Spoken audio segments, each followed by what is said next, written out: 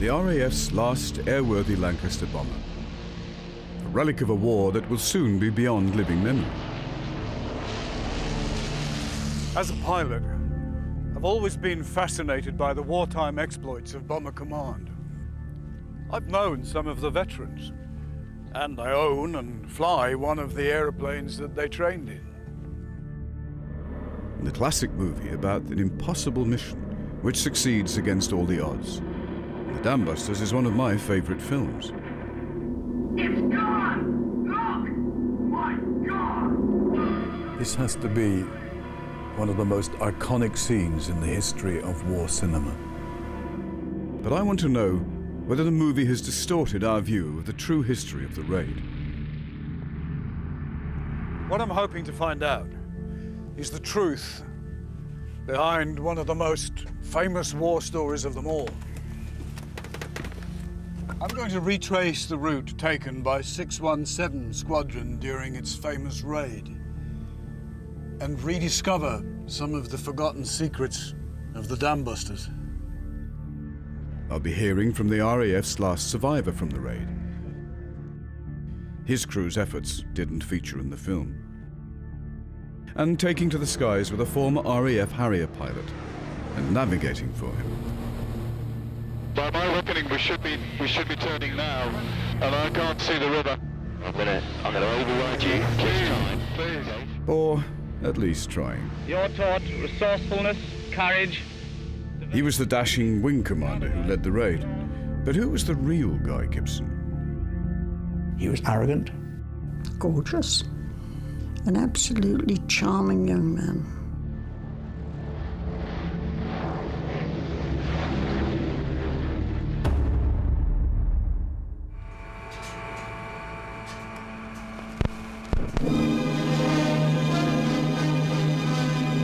In London, the bright lights of Leicester Square receive an added glitter.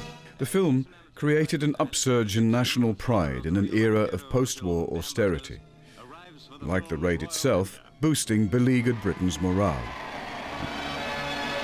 Cheers and admiration greet the princess who wears for the premiere. And perhaps this is where the film and the legend of the Dam Busters started to become one and the same.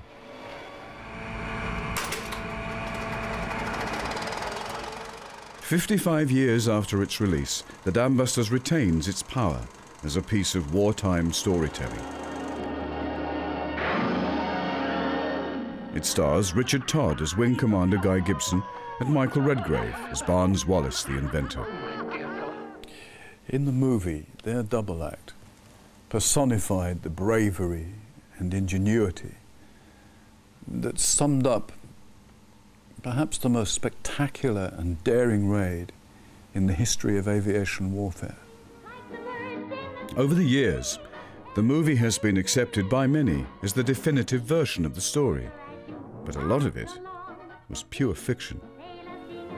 Guy Gibson's trip to the theatre did not throw up the ingenious twin lamp method for accurately measuring the height of the aircraft above the water. No, far less dramatically. It was a scientist at the Ministry of Aircraft Production who came up with the idea, which was crucial to the success of the operation. The written sources for the film were two books, Guy Gibson's Enemy Coast Ahead and Paul Brickhill's The Dam Busters. Now, according to those who know, both are riddled with inaccuracies. And then, much of the information that director Michael Anderson required for strict historical accuracy was still classified as secret. Just take me through these timings again, and I'll write them down. If I'm to follow the route of 617 Squadron, I'll need to do my homework, especially as they expect me to navigate the route. Former RAF fighter pilot Chris Norton led one squadron into battle during the conflicts in the Gulf and Kosovo. He'll be my pilot, and I'm just beginning to understand what I'm letting myself in for. Wow, that's daunting. So they would probably have had some fairly significant blind areas going across. We'll be joined along the way by former RAF Red Arrows pilot Dave Slow in a second aircraft. Waterway. The whole thing is mind-boggling, and that they could navigate at night being shot at, and not being able to see out either. That's probably an advantage, I suppose. I mean, you just rely on your stopwatch and your compass and let the captain worry about the rest.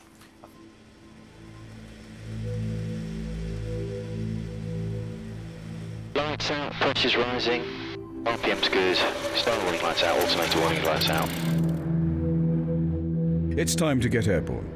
And later, I'll be following the training routine of 617 Squadron.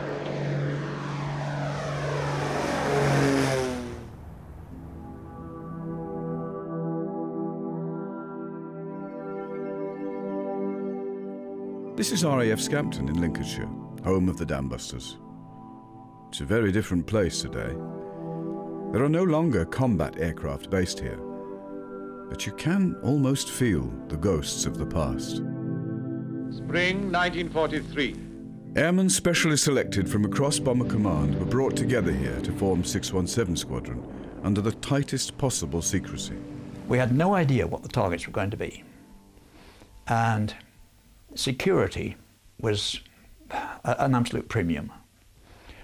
All letters were censored, and even the public telephone outside the station was monitored. They trained for Mission Impossible, not knowing their weapon or their target. Time and again, they honed their low-flying skills over British dams. For Johnny and the other young airmen, the unknown danger of their mission to come was on hold as their intensive training began. Flying at 100 feet, which was the prescribed height for our training, was great.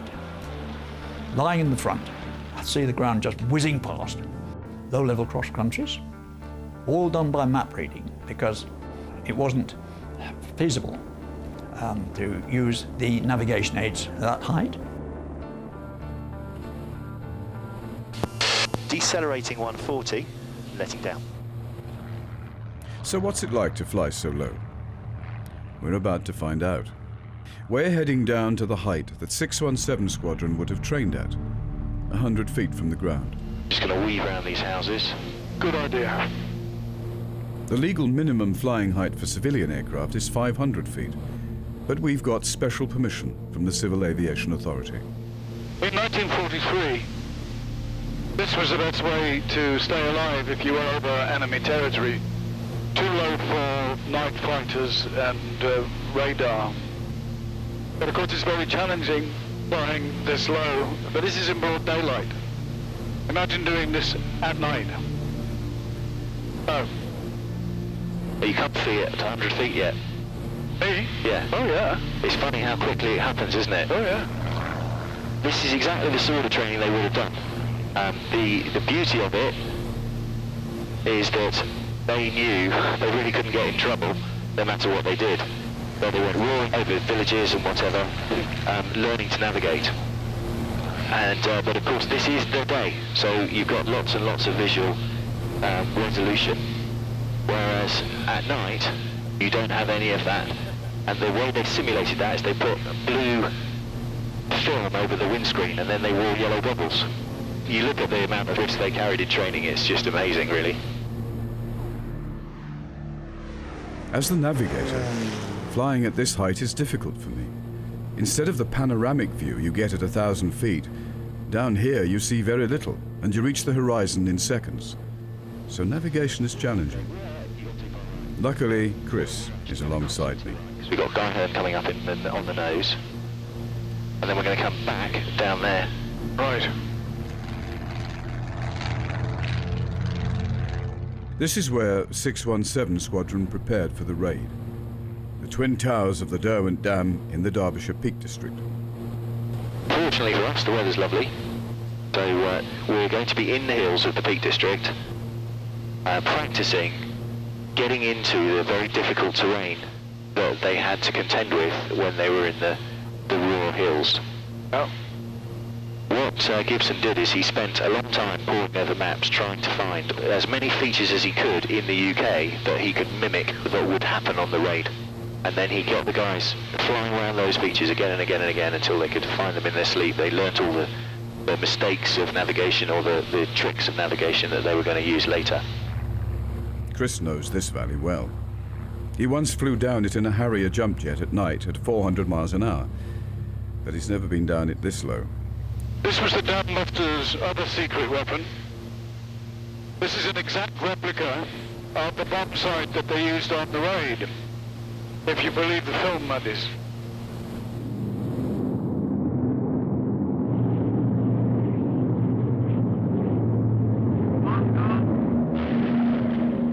But this man knows the real story better than anyone else alive.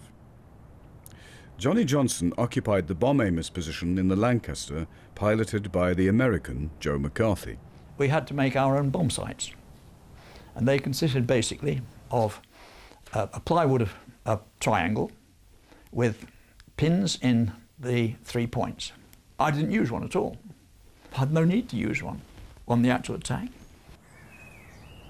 And that's because Johnny's crew was dispatched to attack the Zorpa Dam, a very different structure to the Ada and the Moehne. We wondered what the hell was it all about. How were we going to do it? We didn't know until we got there. The Zorpa had no towers, and it was almost impossible to approach for a head-on attack because of the hills round about it. And so the practice was going to have to be coming down over the hills on one side, flying across the dam, and releasing the bomb as near as you could to the centre of the dam. We weren't spinning it. It was going to be an inert drop. So it was up to me as the bomb aimer to estimate when was the right time to drop it. We weren't very happy about that, but there we are. That was, we had to get on with it.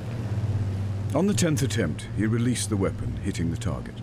One of only 2 crews to do so. But despite causing serious damage, the waters were held back, although urgent repairs were needed. Well, could it really have worked?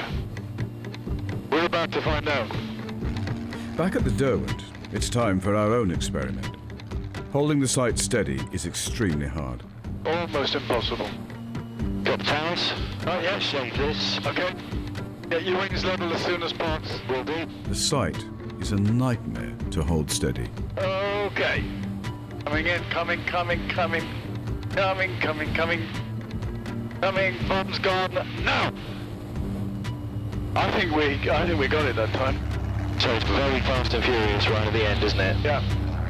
We're all full of admiration for the men who first did this. I still can't believe they managed to get a Lancaster in there. I know. This is probably nimble compared to a fully laden Lancaster. Absolutely. Because the wooden sight proved hard to use, the bomb aimers improvised with surprising results. And believe it or not, this was one device, a length of string. Again, the 2 forward points were used to measure the drop distance when lined up with the twin towers of the dam. Okay, wings level soon. Yep. Steady. Steady. Come right. Level. Steady. Get it level. Okay. Right. Hold it. Level up. Bomb gone. Good effort. That's miles away, isn't it? That was phenomenal. I love that. That was good. I got a good sight of the headland on the left that time. But you could see how absolutely crucial it was to get the wings level. No point in letting the bomb go when you've got any bank on, otherwise it's going off to the side. I prefer the string. I now feel I know a bit more about the problems of dropping a bouncing bomb. But what exactly was it? A bouncing bomb that'll skip across the surface of the water and explode against the dam wall. Codenamed Upkeep, this ingenious device was only ever used on this one raid. The secret to its operation was applying backspin through a belt mechanism before release. It made the revolving depth charge skip across the surface of the water before hitting the dam wall and exploding at a set depth to cause maximum damage. In the movie, the bomb is the wrong shape and size, because its real dimensions were classified as secret until 1973. Dr. Barnes Wallace, the inventor of the special dam-busting bomb, and Air Marshal Sir Robert Saunby and Lady Saunby. But after the premiere, the retired Air Marshal complained of a fundamental misconception in the film. Wallace, he complained in a letter to the New Statesman, was not behind the idea to attack the dams. Plans were being hatched to attack the German dams as early as 1937. And the idea of exploding a depth charge against the dams was being discussed before the outbreak of the war. I've got an idea for destroying the Ruhr dams. The effects on Germany would be enormous. I know all that. I've read the report. But do you really think you can knock down a dam with that thing? Yes. Well, it looks clever enough on paper. That goes for all these wheezy ideas. When you try to make them work, they fall down flat. This one doesn't.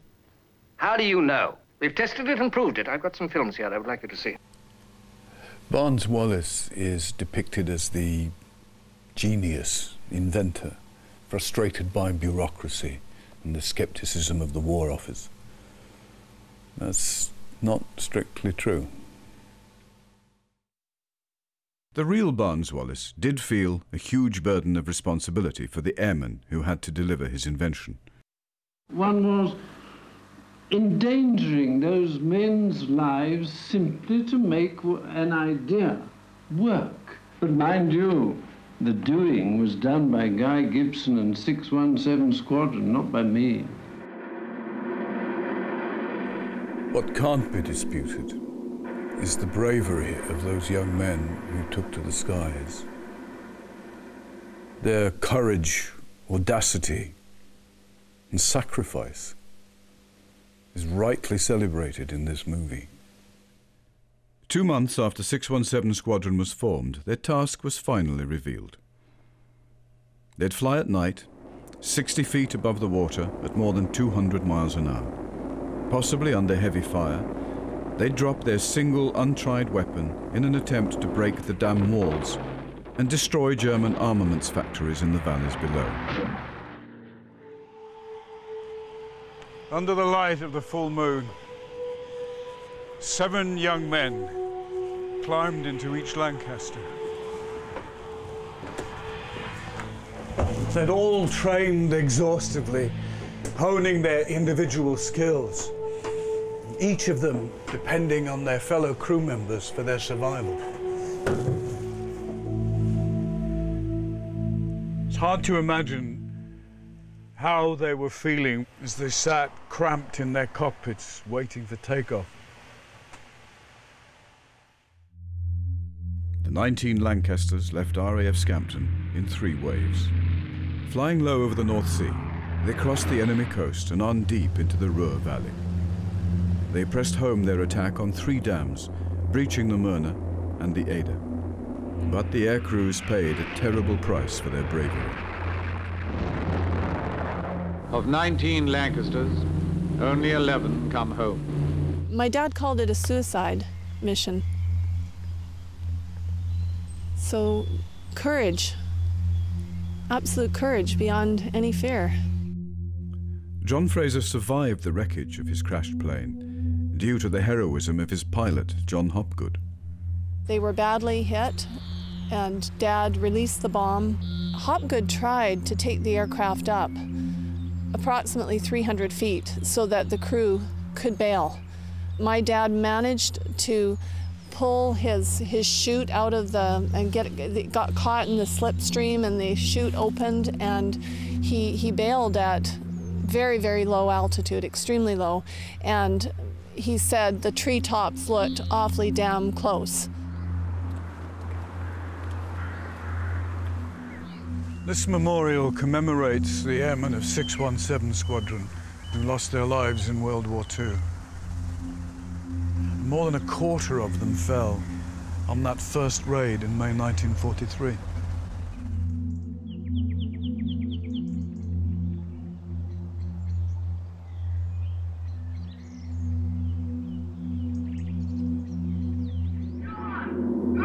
But on the German side, the consequences of that raid were catastrophic in human terms as well as industrial.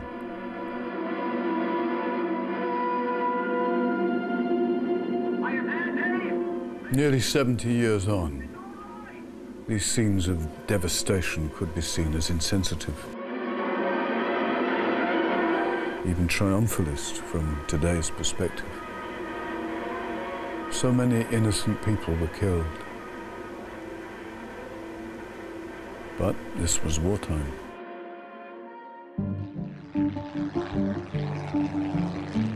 The next stop off on our journey is where it all began, RAF Scampton, home of the Dam Busters.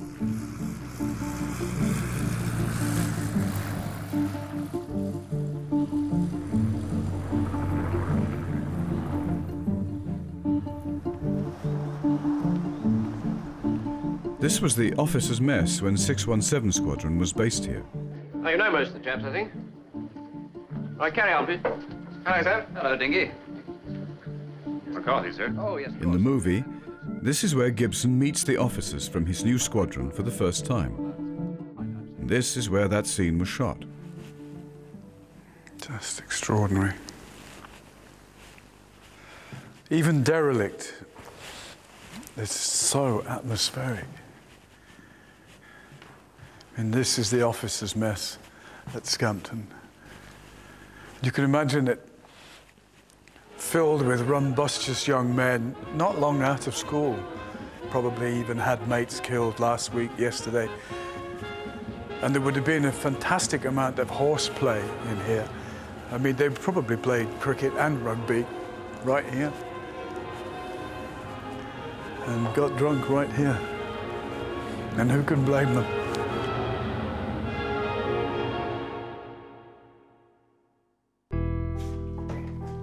A short walk from the officers' mess at Scampton is another relic of the raid, steeped in the history of the squadron.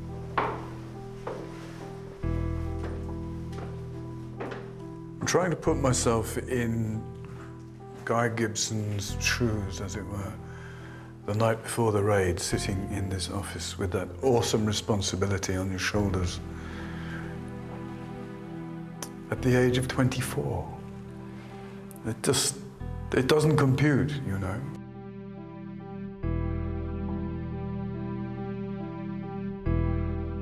I get nervous sometimes if I'm just going off in my plane on my own. There's just that little tension, you know, about being a pilot and just knowing where you're going and the things that could go wrong. Just imagining that with all of those lives, all of those crews.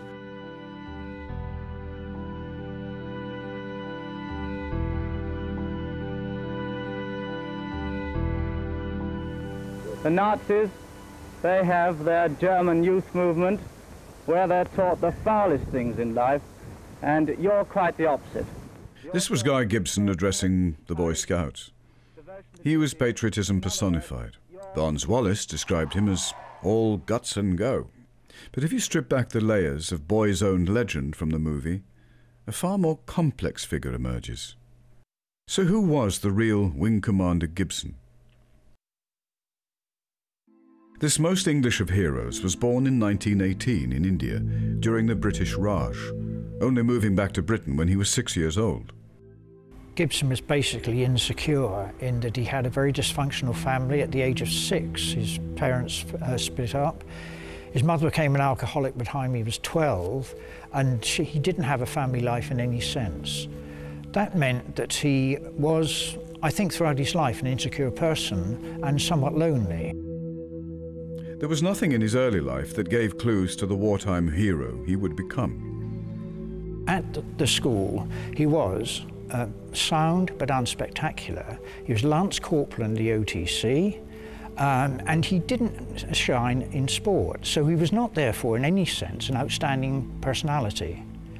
His one love was flying, and from 1935 he got it into his mind he actually wanted to fly, and that gave him a sense of purpose. He had in his room there a collection of Biggles books, and on the wall was a photograph of Albert Ball, the VC of the First World War, and I think that may well be his inspiration for wanting to fly. When he goes into the service in 1936, he then has to acquire a military personality. And that's where I think you have a difference between what he was as a person and what he was as an officer in the RAF. I was a sergeant then, and one of his, I suppose, shortcomings, if that's the right word, was he couldn't mix with the lower ranks too well. He was a strict disciplinarian. The other thing about him was that he was quite small, quite short. And one got the impression that short men were more for arrogance than they were for anything else. I remember on one occasion, on an evening meeting, Gibson really tore a young Canadian pilot officer to pieces because he'd rung his girlfriend in Lincoln the night before and said, sorry, he couldn't make it, we'd got something on. That was all he said. But as far as Gibson was concerned, that was a breach of security. And so we knew exactly what the position was. He was not a natural leader. He was a manufactured leader in the sense that he adopted an attitude which he felt was the way of running something in much the same way as a school was run. Many years later, one of the rear gunners on 617 Squadron said he was a product of his environment.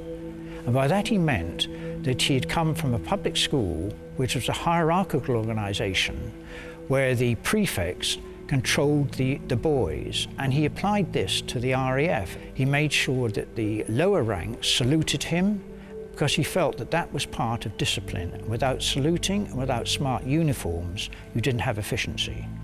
He is not only insecure and lonely, but is rather gauche socially. Gibson, as the commander, was much more of a martinet, much more a disciplinarian than he appeared in the film. Thanks, saved my life. Never forget it. He appeared as a sort of jovial, almost jovial person. What are you messing about for? I told you I'm not going. Skipper, this new squadron, you going to fly with it? Of course I'm going to fly with it. Well, you'll need a crew, won't you? Of course, but there's nothing in that. I'll get one, all right. Oh, you mean you've had enough of us? You want to get rid of us? I didn't say that. Gibson's crew from his old squadron eagerly signed up to join him. But that's not the way it happened. In fact, only one member of his old crew joined him at 617 Squadron, Flight Lieutenant Hutchison, his wireless operator. Whilst on leave, he met actress and showgirl Eve Moore, who was older than him, at a party in Coventry. They were married the next year in 1940. In her words, he stalked her. He used to go to all her plays, and the other cast said, there's that RAF boy sitting in the front row. My husband's efforts and all the boys in the services with him can bring this war to an end so quickly, so much the better, and then we can enjoy ourselves. But hundreds of miles away in Lincolnshire, her husband was shouldering the immense burden of leadership alone. He befriended a member of the Women's Auxiliary Air Force, Margaret Masters. When I first met Guy, I'd gone out to help either operate on or bring in a very badly injured officer. After kneeling on the floor for some time and holding what was left of a badly injured arm, my knees rather hurt. It was a very hard floor. And I looked at a pair of legs behind me and said, can I borrow your legs to lean against? I didn't know it at the time that they were Guy's legs. That's how I first met him. My first impressions were that he was a typical officer, full of his own importance at times. But there was something about him that I wanted to know more and more. And I did. He was charming. I found that he was at a bad spot. In fact, his marriage was broken, and he was lonely, unhappy, but he loved his job. Everything was flying. This is the first time Margaret has spoken publicly about their relationship. She recalls a fantasy world they escaped to. In it, they shared a life together in a place they called Honeysuckle Cottage. Each meeting was adding a little bit to the cottage. I could tell you how many teaspoons we had. We did it that much. It was just a form of escapism from the life we were leading. which on one hand was very, very dangerous, and on my behalf was very, very painful at times. We used to drive out and sit and just chat, just generally, and found out about each other's lives. Do you think he was in love with you? I hope he was. Yes, I was. I'd be a fool if I wasn't. Wing Commander Gibson VC, who led the great Lancaster raid on the Ruhr dams. Immediately after the dams raid, Guy Gibson inevitably became a national hero, receiving a Victoria Cross for his leadership. His bravery was extraordinary. After dropping the first bomb, he flew in a further 3 times with the attacking bombers to draw the fierce enemy fire away from them. Guy Gibson died in a plane crash over Holland the following year. The Petwood Hall Hotel in Woodhall Spa. It's where the 617 Squadron Officers' Mess was eventually based. Chris Norton and I are staying here tonight before embarking on our flight to Germany. Inside there's a bar dedicated to the memory of the squadron and its defining moment. Chris knows the feeling of going into battle and was himself awarded the Distinguished Flying Cross, one of Gibson's many wartime honours. You've been to war yourself and had to, presumably, lie awake at night or at least know that tomorrow morning's the day I'm going to go into action. What's that like? The first time you go into action, everybody's anxious. I should imagine. They're mostly anxious about not making a mistake. I think they're less anxious, albeit that there's still an anxiety there, that they might not come back. Now, it was probably more certain in 1943 than it is today that you're not going to come back. The chances of not coming back were quite high. In the case of the Iraq War, which is when I was commanding one squadron, then there were a lot of people who didn't believe in that war. I guess in the Second World War the issues were much clearer. Oh, I think it was exactly. It was a war of national survival. Yes, absolutely. And the whole country was at war, whether you were a labourer or a driver or a wife, a nurse, a pilot or a soldier. Everyone was at war. In about 10 hours' time, we'll be setting off to follow Guy Gibson's route. I wonder how well he slept the night before the raid.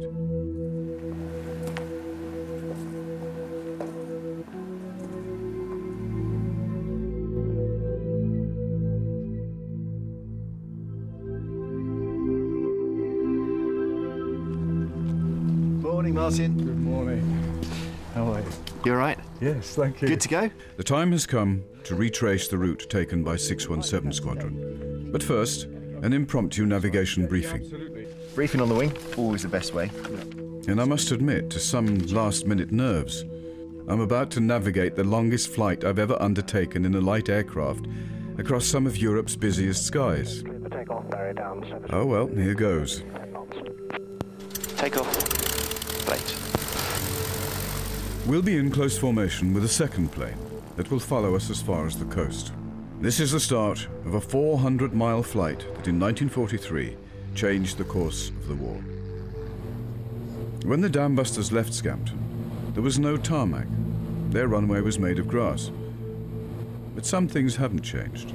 As the crews headed for enemy airspace, each must have wondered whether they would ever see a familiar landmark like Lincoln Cathedral again.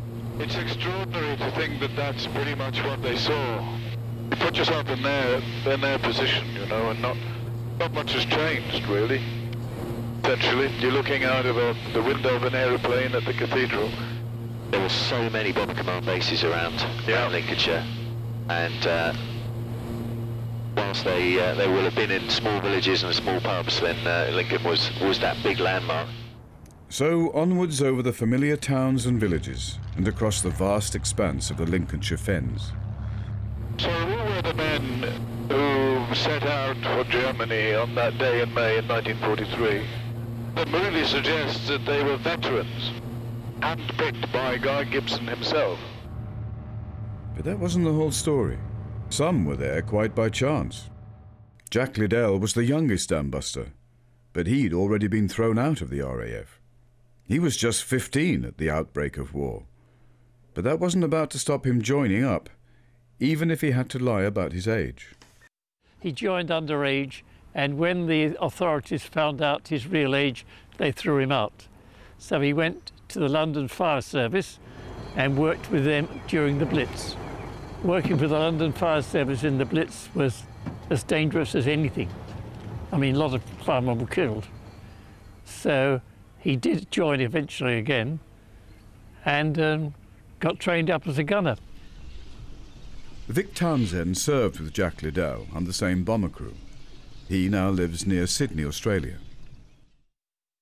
These postcards are mementos of their Lancaster bombing raids whilst serving together on 61 Squadron. This is the view young Jack would have had from his position as rear gunner. I met Jack Liddell in 1942 after we'd come back from Canada and been pushed into a number of time-wasting activities just because there was a bottleneck in training. And I never knew him as Jack Liddell. He was always called Killer because he never fired his guns in anger. They said to all of us, you can do a period of instruction or you can join this new squadron which we are just forming, but we cannot tell you anything about it. Nobody volunteered, nobody wanted to volunteer blind, but Jack Liddell said, I can't instruct nobody. I can fire a gun. I'll go to the new squadron. So that's how he got to the Dambuster Squadron. So he went on the Dambusters raid and didn't come back. And that's because the Lancaster that Jack Liddell was aboard, piloted by Robert Barlow, crashed over Germany, killing all of its crew. But more of that story in a moment. Leaving the English coast, we drop as low as the Lancasters of 617 Squadron would have done to avoid enemy detection. 4570 for Amsterdam, Golf Yankee Mike. For the last 45 minutes, we've been flying east over the North Sea.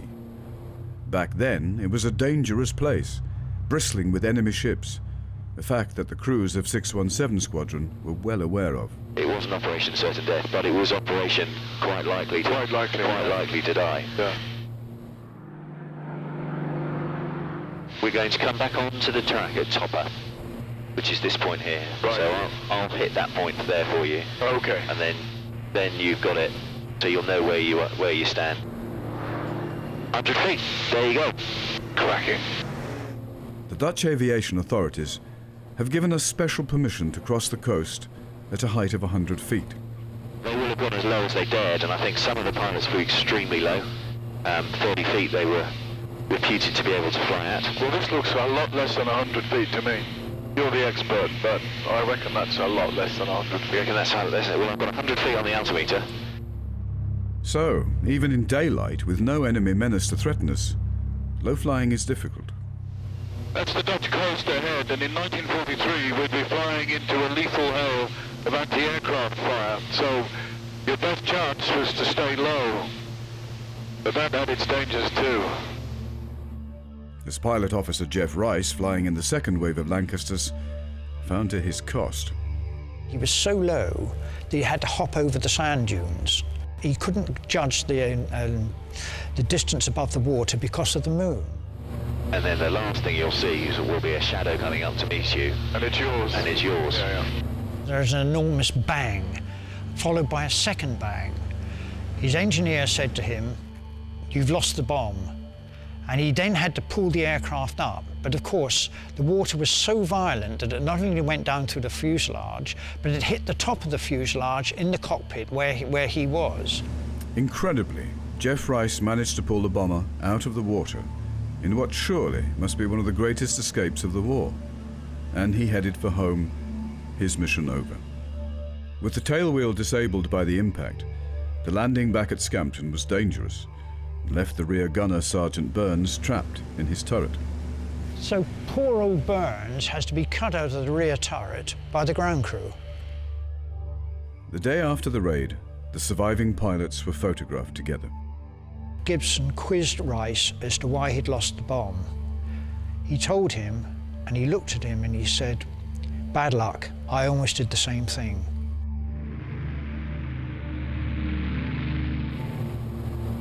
You want to come a bit, you're right of track at the moment. Very good. 143, is that right? Yes. So that's exactly what they did. What they did is if I'd got you right of track but not flying properly, you'd have said, right, come left 10 for about a minute and then turn me back onto my heading. So, well, that's what you want to do. Okay. We're crossing the Zuider Zee, Holland's inland sea. And following the dam busters' wake seems simple. Flying in broad daylight, that is.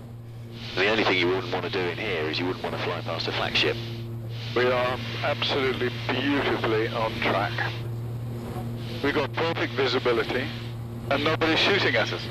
Drifting off the route plan cost more than one Lancaster the lives of its crew. For them flying at 100 feet or less at night, it was understandable. But even in the day, navigation isn't simple, as I'm finding out. Now I think I'm slightly right of track. I've got you bang on. Yeah, okay. Well, by my reckoning, we should be turning now, and I can't see the river. 601 and QNH 1014. I think we missed it. I think it was back there. I don't think so. I think that the river is coming up on our right-hand side. Okay. So I'm gonna override you. Please, please. Okay. Yeah. But just if you just think about the emotion that's going on as you start thinking, I haven't seen my point. I'm starting to get worried. Yeah, and my point's late. He's right, of course. But in the industrial sprawl of southern Holland, it's easy to make a mistake. In 1943, it could have been a fatal error. It's the confusion, isn't it? Yeah. If you get in and you see something go past and you think, right, that's me, and then you're getting doubt in your own mind. Yes. More and more doubt in your own mind. Crossing the border and going to Langen information. Okay, bye-bye. Bye-bye. Copy, thank you, bye.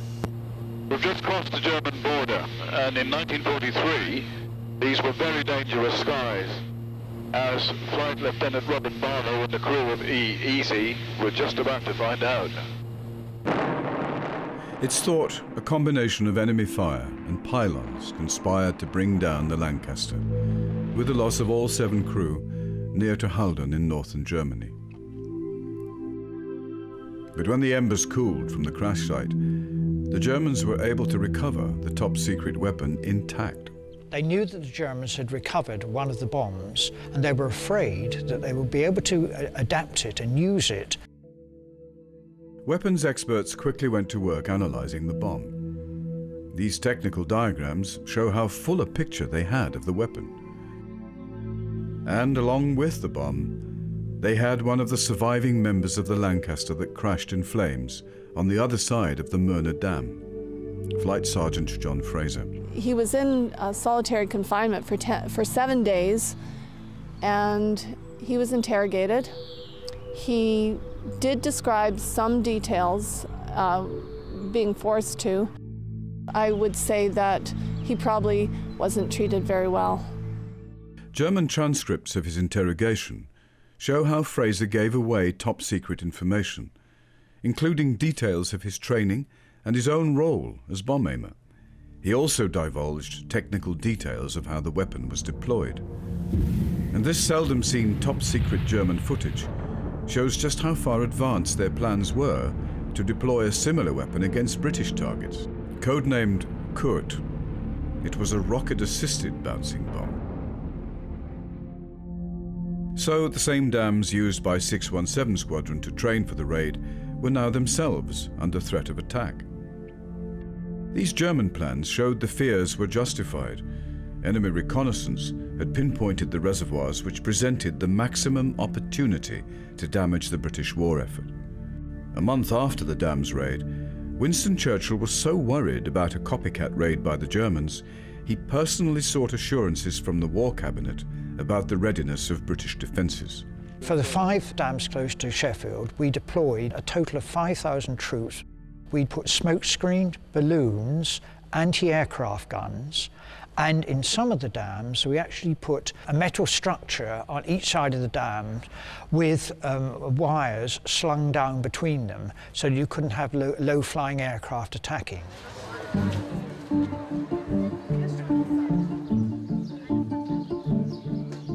It's bank holiday in Germany, and the crowds are out enjoying the sun. This is the Moehne Dam, now a place of leisure as well as an abiding memorial to a national disaster. It's hard to believe this mighty stone structure was ever breached. It's huge. It's big. There's a lot of water in it. From up here, it makes me shudder to think of that dam coming down. But when it did, the devastation wrought upon this beautiful place was total. Maria Nierhoff was 16 years old and living in the town of Neheim, about 4 miles from the dam. Also hier hat unser Haus gestanden. Es waren keine. Our house stood here. Häuser. Und dieser Nachbar, dieser Herr Schacke, der Our neighbour, Herr Schacke, said to us, "Save yourselves, the Moehne has been breached." The water poured down the valley, destroying towns and villages for many miles. Man hörte dann das Rauschen. Und deswegen sind wir. You heard this roaring sound, and as soon as we heard that roar of the water, we were lucky we could run straight up the hill. We just ran and ran. How time changes the perception of what's an enemy and what's good and what's bad. And really it was a political regime that was making this bad and not the people nor the country. That being said, it's now against the Geneva Convention to bomb water. Really? Yeah, so it's an illegal target. If we were ever sent against such a thing, then bombing a dam is completely illegal ever since the Geneva Convention.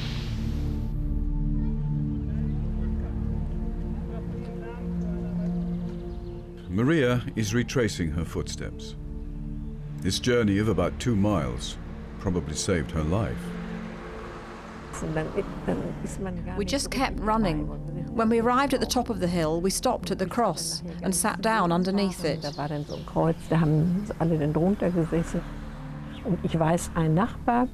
There was one neighbour, they had 4 children. They must have been asleep and not woken up. I don't know. One man was home on leave and said to his wife, "You go up the hill with the baby." And he went back to help this family with the 4 children. He died along with that family. They all died. It was just how it was.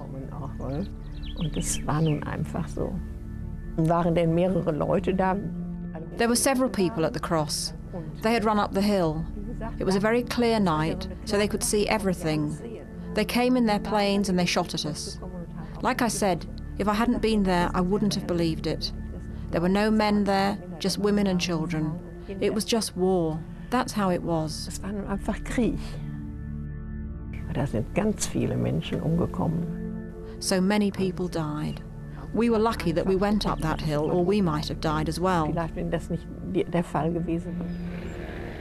Today we arrive in peacetime, in the land of our close European allies. For us, it's a thrill.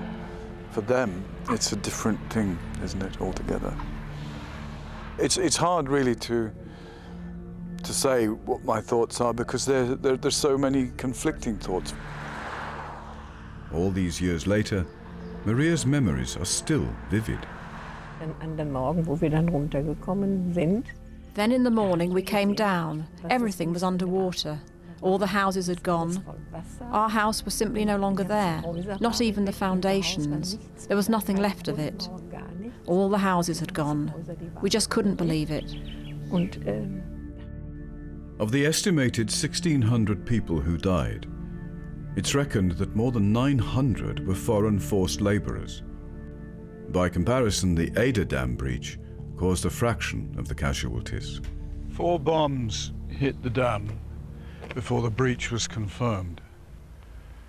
And then where I'm standing here, a tsunami was triggered this way, and 135 billion litres of water, unimaginable amount, came cascading down the valley.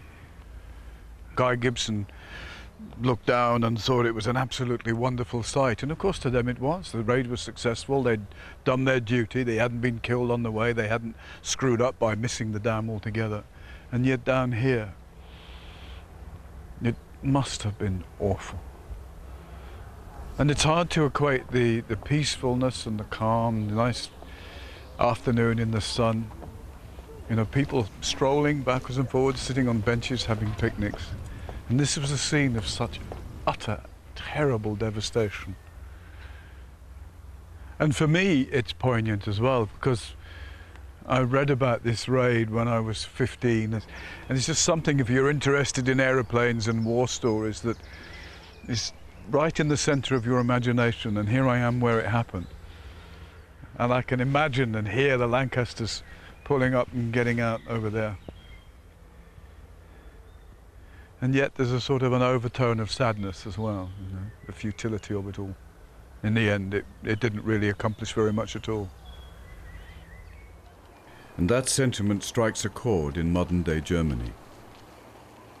Also auf deutscher Seite Opfer. So, on the German side, we see them as war victims. We see this event as a day of commemoration, and also as a warning of the futility of war. And we hope that such events are never repeated. In England, it is remembered very differently. In some reports, the German casualties are forgotten about, and the attack is seen in pure technical terms, as a military operation against a target. When this squadron photograph was taken after the raid, 53 members of 617 Squadron were already dead. Nearly 70 years on, and just a handful survive. One of the last two British Dambuster veterans has died at the age of 91 at his home in Lincolnshire. Flying Officer Ray Grayston was a member of 617 Squadron. His funeral will be held at Boston Crematorium.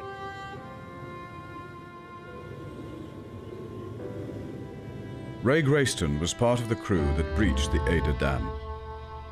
On a later raid, he was captured after escaping from his doomed Lancaster before it crashed, and he spent the rest of the war as a German prisoner. Obviously very sad in the passing of Ray. He was a great guy, very modest, wore the badge of hero reluctantly. The ingenuity, the spirit of these young men who were just doing a job and did it really well in such a short space of time should be remembered.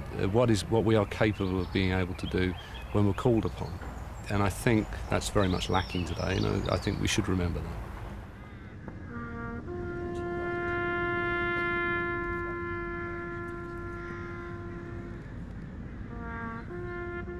And on the anniversary of the raid, they are still remembered. At this year's commemorative service, there was only one Dams Raid veteran attending, Johnny Johnson. My father was pilot of AJT on the Dams Raid. I get to see Johnny Johnson, my dad's bomb aimer, and he's the last living member in the UK that we know of. And there's only 4 of them in the world, so it's just really great to come back and see somebody that was in my dad's crew. And you look at what these people did, left their jobs and their schools when they were 18, 19, 20 years old and went out to fight a war, and not knowing how long it was going to take or if you'd ever come back. And then they came back, and they sort of, after the war, it's like they dropped it and just went on with their lives. And it was a part that was, they all just sort of let lie. And you know, they don't brag or anything like that. And it's just wonderful to honor those people. Not much was said when they returned from war. Not much at all. And they didn't talk, like my dad didn't talk much to my mom about it, and he certainly, as a little girl, I just remember my father loved flying, and I was a dam buster's daughter, and he busted dams, and I didn't know what the heck that was as a child. It was just funny. I thought it was funny, and how now when I look back years later, and I can reflect on what these men did. To go out on the night of a raid like that and to be talking about we might not come home, and to fly and do that, I can't imagine the courage it took.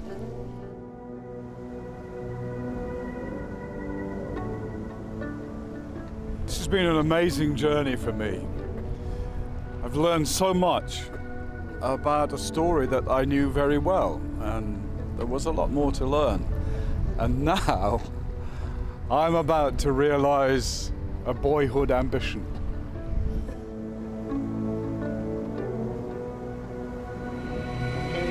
Flaps are trolling, or up and indicate even. Yaw clip lights, pressure's good at the brakes.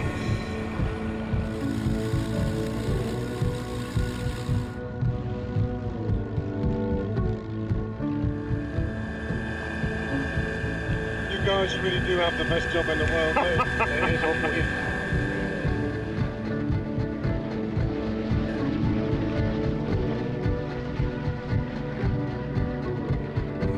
There is a clear area up there to do the power change, which is fine.